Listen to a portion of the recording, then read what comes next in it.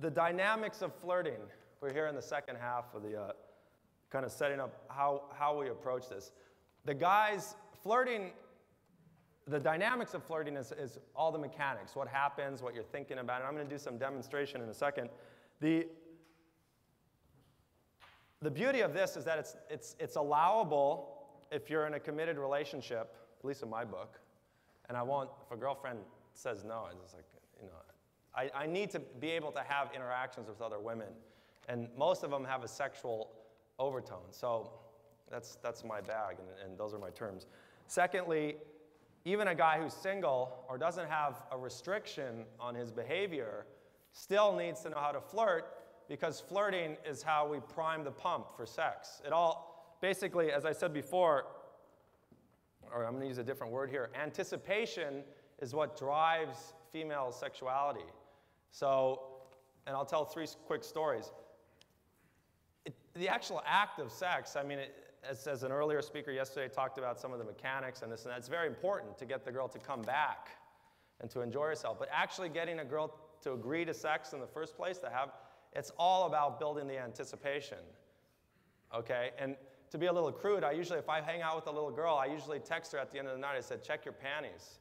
And she'll check back and she'll say, yeah, they're wet. So I may have done very little, but that's always, it's like checking the oil in a car. You check that, and it shows that the girl is basically primed. And the great thing about women, and I think Daniela or Morten was saying this, is that they have incredible memories. So you can ignite them with some flirting, and then you can let them simmer for months. And that actually just builds it. And you can come back, and they're ready to go if they're free to act on it. So they generally don't forget a guy who's turned on the flame a little bit. And I'll tell you 3 quick stories. I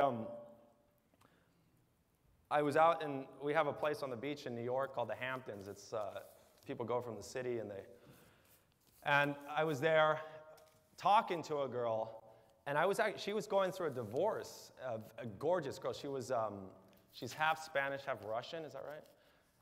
And she walked in, I like girls in tight white pants. She was wearing all white, very, very sexy. And she was with an annoying friend, but and I was there, and I couldn't act on it, and she was married, going through a terrible end of a marriage, and I had a girlfriend at the time. But I just talked to her, and at one point, I was commenting, I said, you got a nice figure, Jesus, you keep this in good shape. And I tapped her on the tummy a little bit, felt here, and it was like firm, and I said, geez, wow. And she goes to the trainer. And that's it, and I think I gave her a hug and a kiss on the cheek. And then, like 2 or 3 months later, I got a card from my doorman in my building, handwritten by her. She says, it was so nice for you to hear me out. I met you this summer, da-da-da. I can't stop thinking about you, she wrote, ... What am I going to do about this? And she left her cell phone number. Anyhow, I got in touch with her, and she had ridden her bike and dropped it off at my place. She lives in New York, too. Anyhow, I texted her, this and that. She came over one night, boom. She was naked within 30 seconds. It was all ready to go, and we had sex the whole night. Like, there was nothing spoken. She said, oh, you're ravaging me, you're ravaging me. We're not even talking. Boom, she was naked, and we had the whole night. And the point of that is that those initial months prior, initial moments had primed the pump so well that it was like ready to go. The car was on the driveway, the gas tank was full. I didn't have to do anything. So that's the power of flirting appropriately.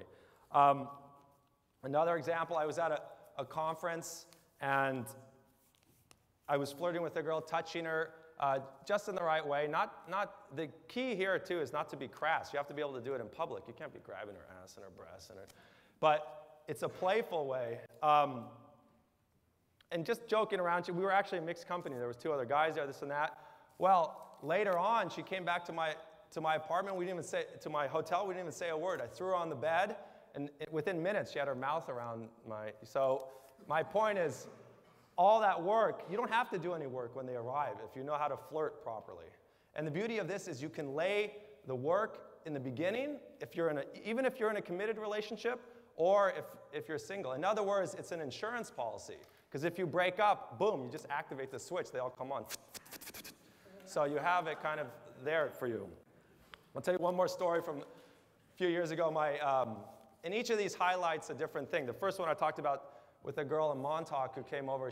That was all verbal, just eye contact and talking, and mostly listening. The second girl, it was touching, joking around, touching a little, just very subtly, the right places to touch. And then the third girl, my ex-girlfriend, the Swiss girl, it was voice. I met her on the street in New York. This was in 2005, da-da-da. I called her the next day. She was in the neighborhood. I said, come up. And she said, all right. She came up to my apartment, and we fooled around. I don't think we had sex, but we almost got naked, and it was hot.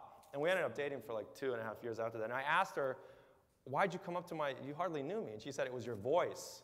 Something about your voice just mesmerized me. She said, I just turned where I was going, and I came where I didn't even question it. So that's auditory is another component of effective flirtation.